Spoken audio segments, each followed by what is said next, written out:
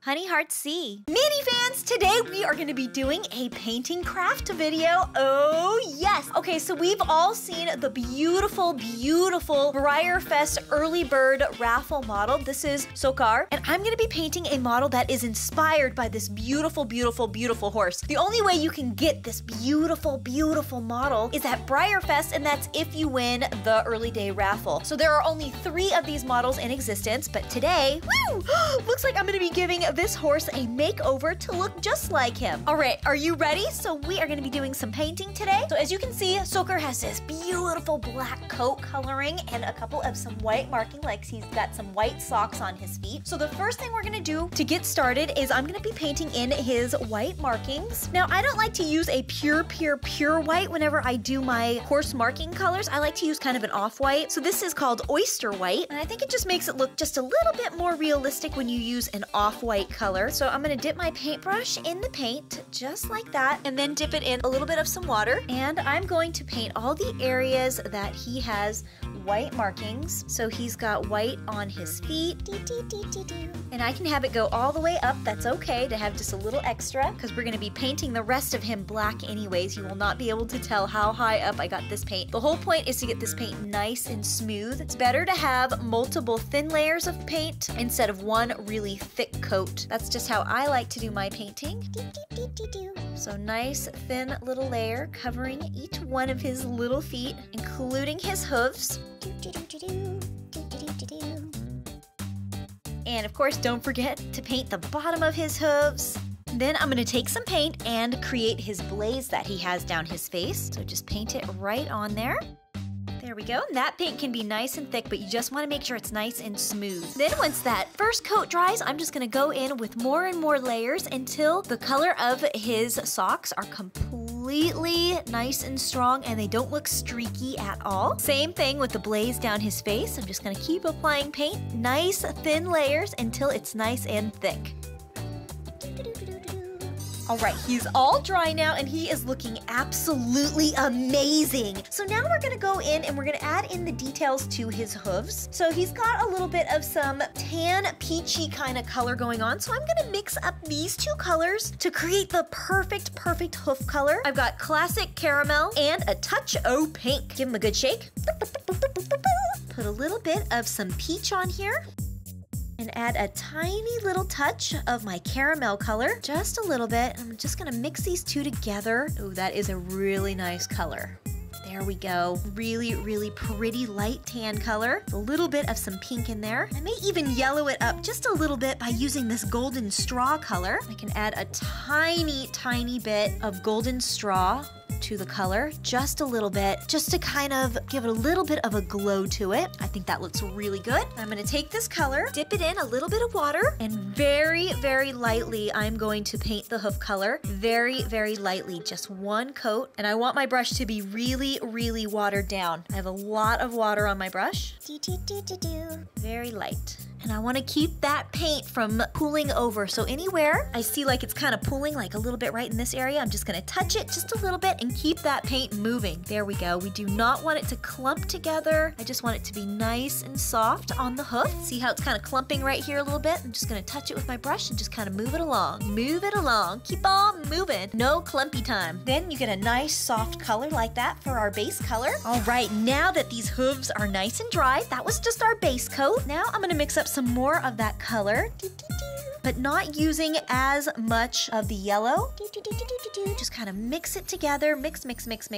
Tiny touch of yellow in there, just a little bit. There we go. And I've got some paint now on my brush. Dip it in the water just a little bit. Kind of put it right back into my paint here, just like that. So it's now very watery. And now I'm just going to start painting the hoof again. And I'm going to paint 1 hoof at a time. And I'm not going to go all the way up. And I'm going to dip my brush back in the water and just kind of slowly fade that color in there. So I'm lightly adding in some color without going all the way up.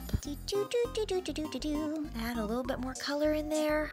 So I have a really, really wet brush. So now I'm just going going to paint it on the hoof, just like that. All of my wet paint. Then I'm gonna dip it in some water again, and now I'm just kind of gonna paint from the top and just kind of wipe some of that paint away, just a little bit. There we go. So it's a little bit lighter at the very top of the hoof, and it gets darker as it goes down. So I'm gonna paint this whole hoof like this.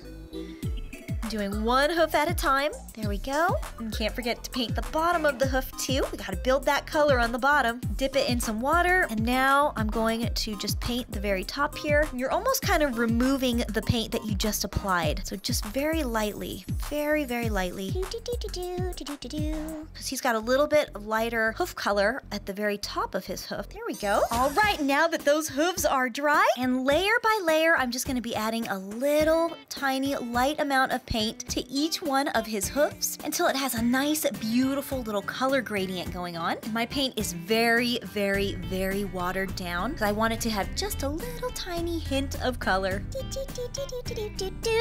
And just keep blending and blending and blending until the hooves look just the way you want them to look. His hooves look absolutely beautiful. And I'm just gonna go in with a little bit of my off-white paint and just touch up any areas just in case some of his hoof color got a little bit into his little white socks. Just a little touch up, just a little bit. Now we're gonna work on the tiny little touch of pink that he has right on his muzzle. So I'm just gonna mix up these two colors that I used for his feet, the touch-o pink and the golden straw. And just like on a little piece of wax paper, I'm gonna take just a little bit of my pink, put it on my wax paper, tiny little touch of the golden straw. Ooh, might be a little bit too much yellow. Just dip a little bit of some water onto it, add a little bit more pink in till I get the color that I like for it. I want it to be more pink than yellow. That yellow is there just to add just a little bit of just a little extra coloring. That looks really good. So I just keep dipping my paintbrush in some water to get this paint really, really watered down. I love this color. And then very, very, very lightly on his nose, I'm going to touch this color in just like that. Just add a little bit of that color.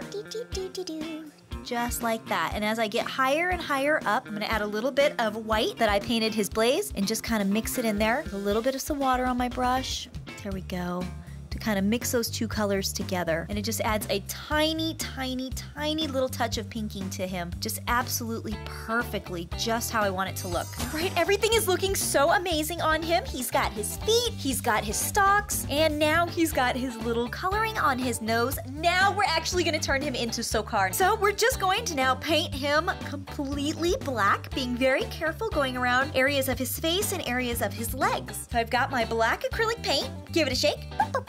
This is the fun part, because now it's really gonna start looking like him. So I'm gonna dip my paint in the black so it's very thick on black, but I'm gonna be using a lot of water to dilute my paint and keep my paint really, really thin. That's what I really wanna do, because I do not want a whole bunch of streak marks on the body. So anytime it looks streaky, I'm just gonna go in with some more water and just really water that paint down. And again, I'd rather do multiple thin layers and have it be really smooth than do one or two really thick coats and have it be really, really thick and streaky and paintbrushy. Do not want it to be paintbrushy at all. So this first coat is gonna look a little sparse, but that's totally, totally fine. And I'm only gonna paint just a little bit down to his legs here, because I'm gonna go in and paint the leg detail on a little bit later, but I just wanna paint his body nice and smooth. Keep that paint smooth, smooth, smooth. This is the goal here. See how shiny and glossy he looks? You can barely see any paint streaks, and that is just exactly what I want. Once that coat of paint dries, now that we've got the very first coat on, you can see it's very, very, very streaky, and that's okay. I want it to look like that because that means I'm doing soft enough layers so they're very, very light. I'm gonna add in some more black paint, just dip it in some water to really get that water flowing on there and just start painting. Now it does help to paint the model upside down. That way if you have too many drippies, it doesn't drip into our legs where we already painted, because those are all done. Just keep this paint nice and smooth. Ooh, this coat color is really, really dark already. This looks great. And I can start creeping now into the white paint just a little bit, and I want to be careful because I'm going to start sculpting and shaping those leg markings really soon here. But just want to make sure I keep that paint nice and smooth. Nice and smooth. No streak marks. And I'm using a really thick little paintbrush too. It's a really, really soft, soft, soft paintbrush, so it's not going to leave any streak paint marks or anything as bad. As long as I keep that paint nice and wet and nice and flowing, we should be good. Just watch for any drippies, like this little drippy right here. It looks like it kind of wants to start to drip, so I have to be careful of that. Don't want it to drip anywhere except for on the black. Keep it on the black. All right, his second coat of paint now is all dry, and he still looks a tiny touch splotchy right here. I can see his undercoat a little bit, so I'm just gonna go ahead and just do a third coat of paint. Again, I'm still keeping my paint super duper watered down, nice and thin, and nice and smooth. There we go. Just want to keep it as smooth as I possibly can. Paint him all over. Make sure there's some really good coverage. All right, now he's had a chance to dry, and his coat is looking perfect. I mean, look at how smooth his coat is. There are no paint streakies or anything. This is exactly how I wanted him to look. Now we're gonna add the details of his little feet. So we're gonna add his little socks on now. So I'm gonna go to now a smaller paintbrush. It's not as full. So I'm going to dip it into some black paint, then into some water, but not too much. I don't want my paint to be too runny now, because now it could drip all over the white little markings, and I don't want to do that. And now, using the picture as a reference, I'm just going to start sculpting in his little markings that he has. So it looks like it comes quite far down here. About like that. And I'll just start making all the little markings. That looks pretty good. Now we'll do this little sock that he has. Got another little sock going on this leg, and add it in carefully, because it's always better to have too little instead of too much. So I don't want to overdo it with the black paint at all, because you can easily add in too much. I want to add in just enough. And he's got another really small little sock on this foot. Have it come all the way down. Here we go.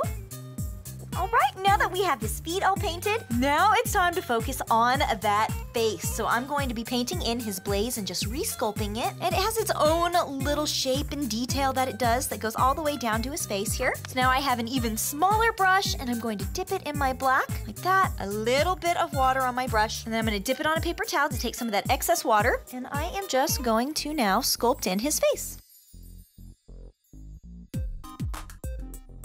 All right, so I love his little facial marking. It looks perfect. Now I'm gonna start painting his eyes, and he has absolutely gorgeous blue eyes. So the first thing I'm gonna do is I'm gonna actually take a toothpick, and using my little off-white color that I used to paint his markings, I'm just gonna dip it in the little paint. And in the corner, I'm actually going to paint in his eyeball a tiny little doot.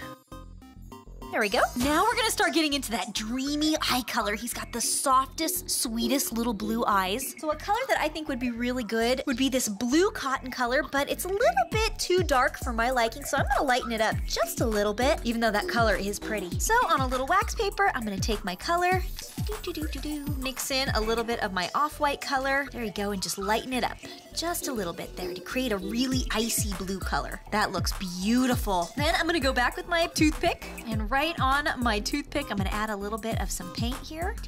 Just like that, a nice little globby of it. There we go, very carefully. Just get out the outline of his blue eyes and let that dry. Now, as soon as his beautiful blue colored eyes are dry, now I'm gonna go in using my toothpick just like a paintbrush. I'm going to put a big little globby. There's a nice little glob amount on here, but I have to really control this toothpick and just shape his eye. So he's got these really big, beautiful eyes. There we go. I just gotta make sure I keep that globby on there and really shape that eye. There we go. Very nice. Now, it actually looks like he has a little bit of black in between the white and the blue, just a little bit to kind of outline his eye a little bit. There we go. Just color it in just a little bit, just like that. Now it looks just like him. Very nice. Now the last thing to do is make him super glossy, so I'm gonna be using some of this clear glaze and spray it all over him. All right, where is he? Where is Sokkar? Here he is! Oh, I think he looks so perfect! Look at that face! Woo! Okay, I think he looks really beautiful, totally inspired by try this gorgeous, gorgeous model that you can only get at Breyerfest. So he looks really, really cool, super duper glossy. I think he turned out absolutely perfectly, especially the way that his fading from his muzzle goes in. Just really nice, subtle, subtle color. His hooves look really, really good with that color. There's just enough hint of color, and you can kind of see how it kind of ombres and just kind of fades out just a little bit there. I mean, he is just glossy, glossy, glossy, and absolutely perfect. I am crazy about him. I think it looks pretty much like him, so I'm really happy with that. Woo! Now, I found it interesting because on Breyer's website, they described him as a splash pinto, so maybe the actual model has some white little pinto markings on him, but this is just what I could see, so this is my inspiration version of the gorgeous, gorgeous model, and I think he turned out very nicely. So absolutely stunning and glossy, glossy, glossy. Woo! All right, mini fans, so I hope you enjoyed this customization video of painting Sokkar, because I think he just looks so cool. I'm so excited to see more models that Breyer is going to be releasing at Breyerfest. I hope you have the most glossiest, happiest day ever today. Don't forget to subscribe for more horse crazy fun, and I'll see you guys in my next video. Bye, mini fans! Hey, that's so cool that you're here. I heard there's something like only like 5 or 10 of you ever made at Breyerfest. Actually, that's not the right number. The right number is how many Sokkars are made?